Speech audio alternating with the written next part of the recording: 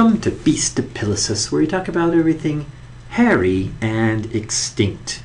In the Little Natural History Museum of Amherst College in Massachusetts, the Beninsky Natural History Museum, sits a lovely but utterly bizarre, mysterious mammal called Pyrotherium, the fire beast. And it's the only one of its kind. Collected in 1911 in South America from the Oligocene beds of Patagonia by Amherst's famed paleontologist Frederick Loomis. The skull belongs to a strange and mysterious group of mammals called the Pyrotheria, which derive their name from the thick volcanic ash from which the remains are found. Extremely rare and known only from a dozen or so specimens, Pyrotheria is a small component of a much larger extinct endemic mammalian fauna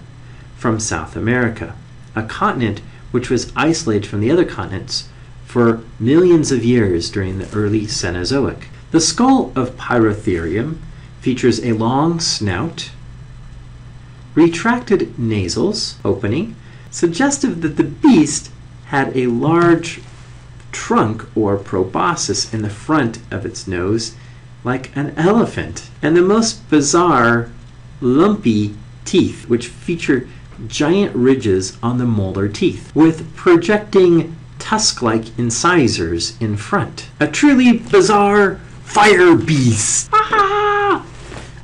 Paleontologists have puzzled over the closest living relative to this creature. Earlier workers thought that they were primitive elephants, or gigantic marsupials, or archaic ungulates from North America. Recent restudy of the skull by Guiluna Ballet suggests that Pyrotherium might be related to the South American nodoungulate Nodostylops, although its bizarre teeth seem to preclude this relationship just given how truly bizarre these teeth are. Peruvian paleontologists have uncovered a slightly older Pyrotherium from the early Oligocene of Peru, known only by its bizarre teeth and an isolated femur. Bagatherium demonstrates that Pyrotheres were widespread across the South American continent.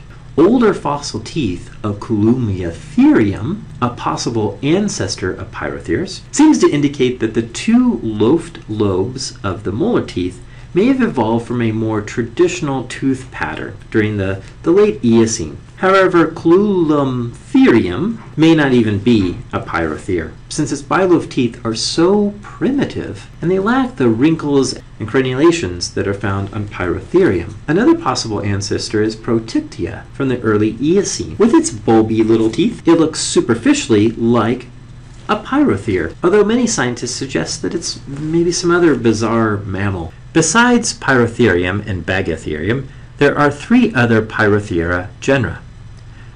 Gryphodon, which is known only from a fragment of the mandible in the late to middle Eocene, which exhibits thick enamel bilobe teeth. Carolozitstia from Argentina, that exhibits curved and oblique glophs on its teeth, and the mysterious middle Eocene Propyrotherium, known only from a few fragmentary teeth and bones. Together, these form the mammalian order Pyrotheria, the fire beasts.